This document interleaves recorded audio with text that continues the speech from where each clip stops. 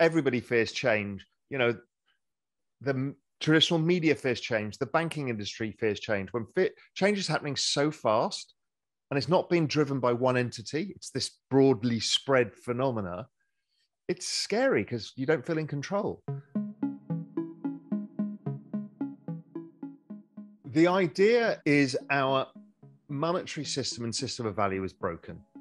The ownership and the monopolies that control a lot of this are something that most people have become uncomfortable with. And here we have a new world, this digital world that is distributed, that has less intermediaries. And it's a world where we can create endless GDP because you're not constrained by natural resources. So here we go in a new digital world where you can create digital sovereign states of which you can operate in as a Brazilian that has nothing to do with the Brazilian economy. And it's limitless. There's no boundary. So that's why it becomes the new universe. You know, I've been toying with the idea. I first started thinking about, can we earn a universal basic income in this new digital world? And we're seeing it in things like Axie Infinity, right? There's ways you can earn a living by working for a community and getting paid in tokens or fiat. So that becomes interesting. So now you've got jobs. I mean, I've just hired an architect firm in crypto voxels who built the Real Vision headquarters. I paid them in ETH. On the metaverse. Yeah, in the metaverse. That's a whole different thing. That didn't exist before.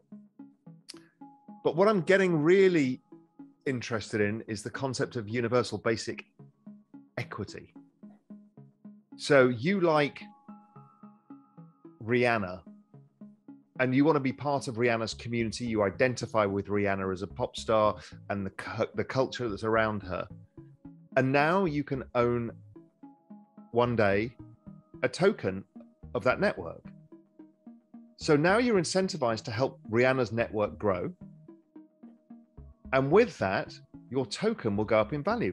Metcalfe's law, that's how you price networks, the number of nodes on the network and the interconnection between them all. So everybody's now incentivized to help that network grow in value, i.e. to make Rihanna's community bigger and more vibrant. And just by being in culture, you have an asset that goes up.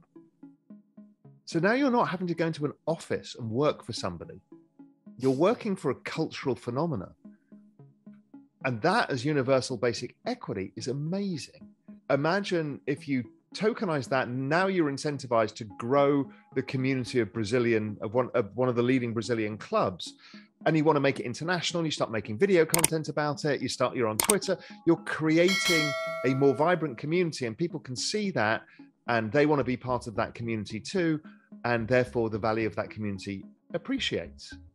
Now, maybe, because it's like-minded people, a bunch of those token holders get together, create an NFT, and then create a business off the back of it, selling new footballs because somebody's come up with an idea. And before you know it, you're building network effect on top of network effect. And that is extraordinary around culture. That was not possible before. Most people don't understand this because they haven't seen it. And they think it's not possible and it's not going to work. They just haven't seen it yet, but it's coming. I mean, I'm working on a project on this, and I know several other people are. There's some small social token things. We're starting to see NFTs as social tokens developing as well. But I think this is where the big consumer application is going to come from. You're living and breathing the fact that people understand the culture you're trying to build and the message they want to be involved and they want to own your token.